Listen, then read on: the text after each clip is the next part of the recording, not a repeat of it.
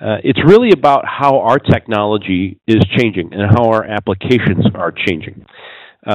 We all, somewhere along the line, have seen any kind of real-time application shift from the typical models that we have provided in IT for many, many years to a more real-time, more select-as-a-service type of application. And our expectations from our consumers have changed radically from what we used to provide, in the past 10 years, or maybe the past 15 years, and then in the past 2 or 3. A lot of those things have been because of what we call innovative IT. And that innovative IT has a tendency to surround itself with all kinds of different types of access methods.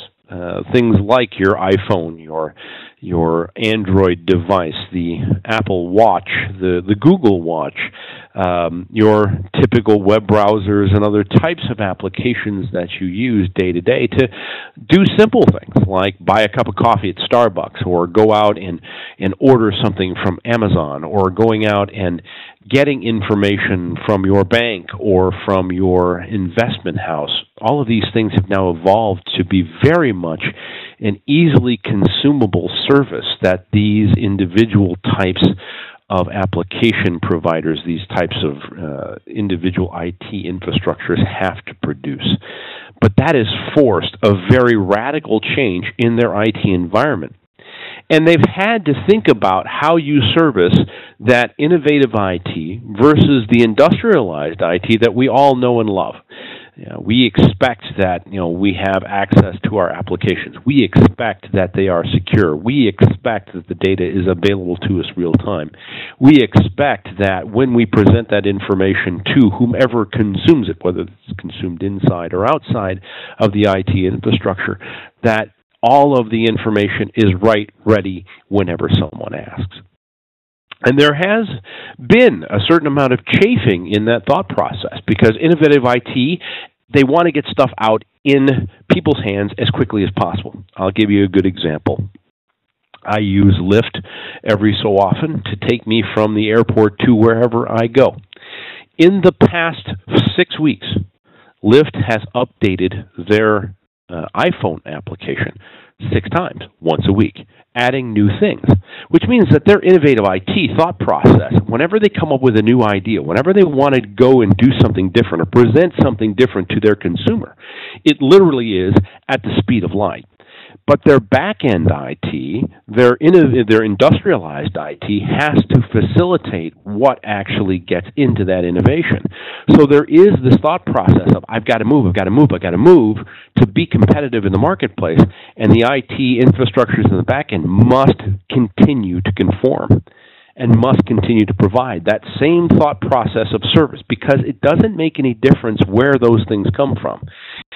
It has to be safe, it has to be secure, it has to follow the same types of things that we expect all of our IT infrastructures to provide, especially when we think about compliance and all of the other things that we do.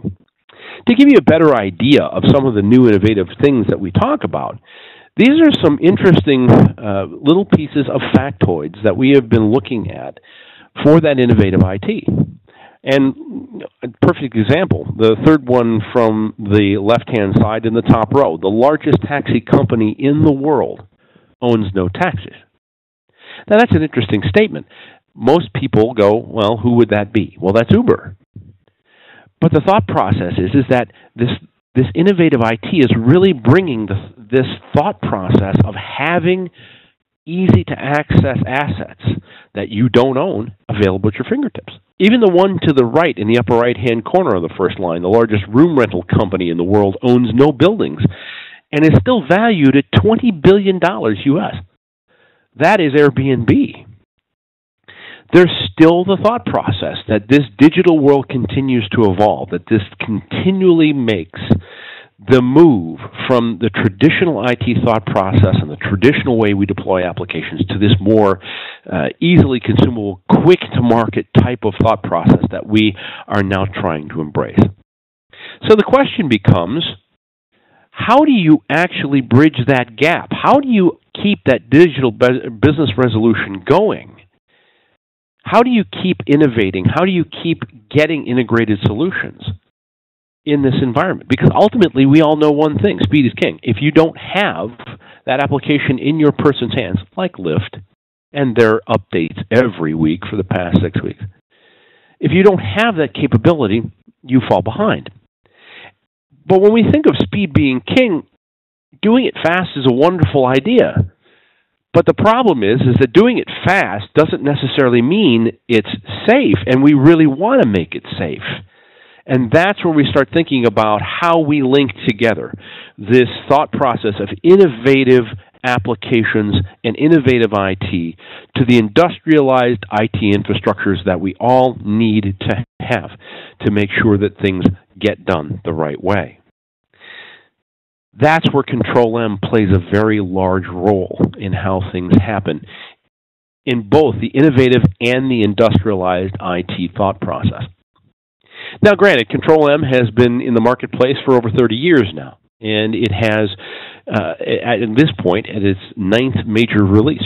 And we've done a lot of things in that release to not only be innovative, but also continue to support the industrialization of IT. But we also have to think about that DevOps thought process, that innovative application development process. What do I need to do that automation? Because all applications have two parts, right? The stuff that you present to whoever consumes that application, and then the back-end automation to make sure that whatever that application requires based on data, based on transactions, whatever it happens to be, gets done as efficiently as humanly possible, is trackable, and also has the ability to be audited. We have taken the time in the case of Control-M and how we've continued to evolve the product to include a few other things for DevOps. Specifically, one thing we call Application Integrator. You know, the biggest problem with this workload automation thought process is that we have to interface to something. We always have to interface to something. We have to call a database. We have to talk to PeopleSoft. We have to talk to Oracle. We have to talk to Informatica, DataStage. I mean, we can go all the way down the line. The fact of the matter is that the innovative IT structures are creating more and more applications that are smaller, more agile, and I need to also have the ability to interface to those. So we've actually put into Control-M version 9, and even in version 8, a component called Application Integrator, which allows you to create whatever integrations you wish to any third-party application that Control-M doesn't normally support in its normal course of development. We spent a lot of time with the DevOps folks, the application folks that are utilizing the typical technologies that are coming out for data mining. And if we think about Hadoop being one of those, it's one of those things where we have to think about how do we create a data lake? How do we mine the data lake for information? How do I automate that process so that I get information out of it at a consistent basis and get it to a specific output point, whatever that output point is, efficiently? And then we also have to think about the fact that the world is starting to transition away from the typical IT automation structures, meaning that you're not going to have a scheduling group very often now in innovative IT. You're not going to have people who are just dedicated to the automation. You're not going to have as many people who are the subject matter experts in those disciplines now. And we have to bridge that gap too. And we put into Control-M a component called Workload Change Manager, which allows you to go out and actually give those application developers the ability to create their own automation, to create their job flows, and create them in a very standardized format so that the innovative IT speed can still be industrialized, and industrialized at the speed of that application developer or that application development team or that DevOps team. These types of things have all been continuously enhanced as part of Control-M and its continued foray into revolutionizing workload automation as a discipline. When we think about Control M version 9 industrialization and making sure that I have the ability to bridge the gap between the industrialized IT and the innovative IT applications that exist, a lot of those things are about making sure it's highly available, that you have the ability to share data between jobs, that you have the ability to create things globally in the case of things like calendars and things like that, the ability to ask for work in any environment where I need to, and also have the ability to have specific control over how I deploy or how I upgrade those components of the infrastructure that need to be updated and kept to a certain level in the industrialized IT thought process. Control M version 9 has presented a lot of those more innovative techniques for managing high availability data sharing between jobs, global calendaring, and things like that, all as regular functions of the product. And when we think about those things about Application Integrator, it's not just a software developer's kit where you go write some code.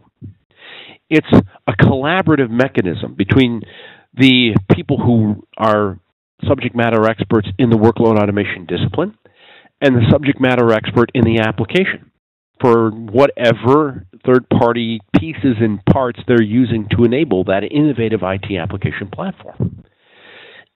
I have the ability to make innovation easy. I go actually out to a website, instruct Control M on what it needs to do to talk to whatever the application is, whether I'm using a command line interface or a web service call or a RESTful API. It doesn't make any difference. I give him all the instructions, tell him what to do. Pick up from the end user how I need to navigate into that application, how I sign into it, what port numbers I need to use, what kind of techniques I need to use, how I use the individual web service API or RESTful API or CLI calls to create the bridge between Control M and that third-party technology, to create an object that innovative IT application development person can use as part of the orchestration of their automation. It increases the value of Control M as a platform, as an automation platform, to the application development teams. And 9 times out of 10, application development teams are not only writing the individual code to support the innovation in the application, but they're also writing on the back end all of the back end processes that need to be done. A lot of those things I can take off their shoulders, driving time and cost out of the development of applications, basically supercharging them with already available techniques to manage those mundane things that people are writing code for that they really shouldn't be. And the other thing about Application Integrator is not only the fact that you're collaborating between your internal groups, the application developers and the people who understand the automation discipline, but you also have the ability to collaborate externally. We've put a hub out there as part of our community site that actually allows you to post what you're doing with a third-party application to the hub, and also look at what other people are doing. Take in what they're doing, customize it for your environment, and deploy it in that in your environment for whatever third-party applications already exist. And right now, there's almost a dozen things that have been posted out there, from working with Teradata to more mundane types of things like Zip7 and some of the others. But ultimately, we continue the thought process of collaboration between customers with that application community, that hub. So when we think about this thought process of application integration, working the DevOps thought process, making the bridges between the innovative application developers and the industrialized IT automation discipline, Application Integrator becomes a very important part and a very important enabler in that thought process. And it really ultimately is there to deliver digital services as quickly and reliably as possible. So they build the code, you build the automation, and everything works together. Instead of they build the code, they build the application automation, and then they throw it over the wall, and as people start asking all kinds of questions. This is really meant to bridge that gap.